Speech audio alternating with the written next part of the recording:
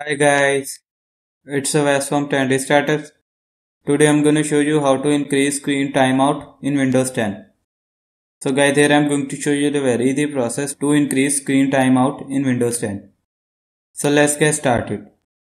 So guys, to increase screen timeout, you have to simply type in search bar control panel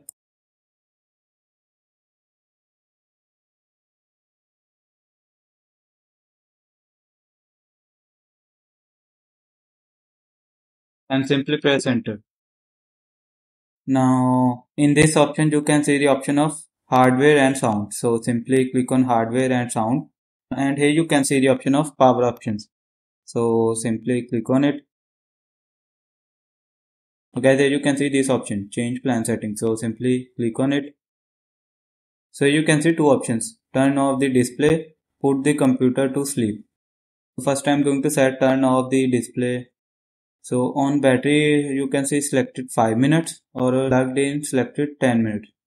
So I'm going to set this as 20 minutes on battery, and on plugged in I'm going to select 45 minutes and put the computer to sleep. So on battery here you can see selected 20 minutes.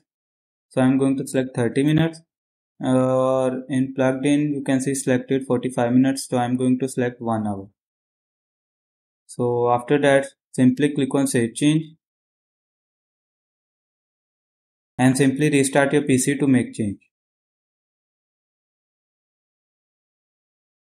So guys, there you can see we have increased screen timeout in Windows 10. So you can also increase screen timeout in Windows 10 by following this process that I have shown you step by step. I hope this information was helpful for you. Thank you for watching. Have a good day.